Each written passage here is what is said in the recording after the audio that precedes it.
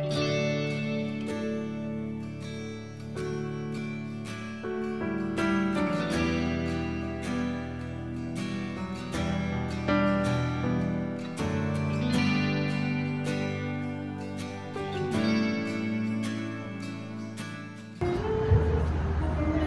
people have been asking, when do we start our crusades? Well, here's the best spot to start, where they really need the gospel and the love of God to reach them. So we're right here underneath the bridge, back many years ago, where I used to minister many, many times. So we just want to thank everybody for coming out and helping us out. Thank you so much.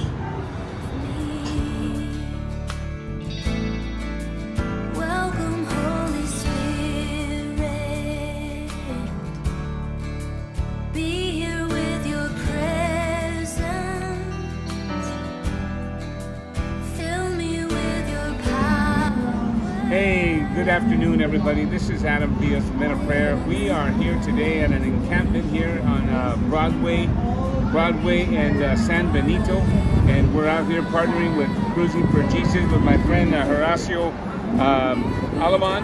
And I'll tell you what, it's an honor and a privilege to come out here and partner. You know, we're a ministry where we help each other, complete each other, not compete. This is not about competition. This is about soul winning.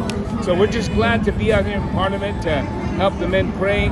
There's a lot going on out here, you know, I'll tell you what, and this is something more new for us, and we're getting involved more with Cruising for Jesus, but I'm just honored that I get an opportunity to work side by side by Pastor Alaman. Well, it's always good to be used of God to do the need of the communities, like, you know, Matthew 25, where it says that when I was hungry and thirsty in prison, naked, you came and did it to me. And so we understand that the Bible is directing us to get more involved in the things that really need to be involved in. A lot of times we go too much to church, but we don't go out of church. And this is where both of us have joined the same spirit, the same passion, the same drive, the same goal, is to get out of the room of the house of God and do God's work. And you know, Jesus said in Peter that I have left you footprints to follow. So we need to learn to follow His footprints. I can, you know, the movies that I've seen, the Word of God that He walked. So He must have left a lot of footprints on the earth, on the tierra, on the ground, for us to follow. So to be here with Adam, it's a joy, because we both came from rough lives, and now we have life, and life in abundance, like John 10:10.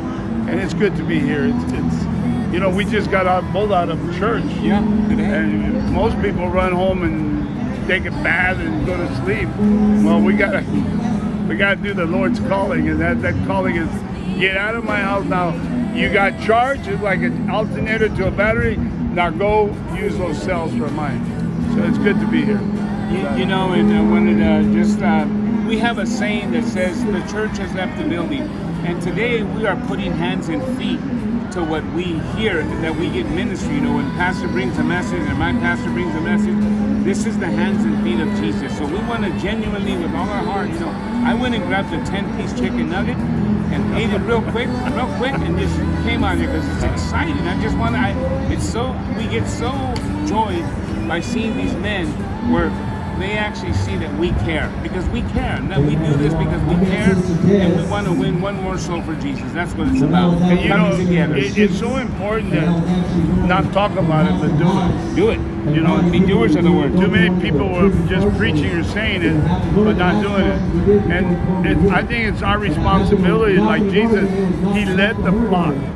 And we need to learn to lead the flock. So when we leave this world, there's people that are grown in this ministry and take it forward. And we just want to lead by example. And hopefully that people will see that, hey, you know, we can do the same thing. That's our whole, that's our whole point, is to, get people inspired or motivated or convicted, maybe, even the strong word. But let's go out there and make a difference. Do something different to make a difference. God bless you. Thank you. I don't choose where I go. It's a blessing to be here and be able to give back, and all glory to God.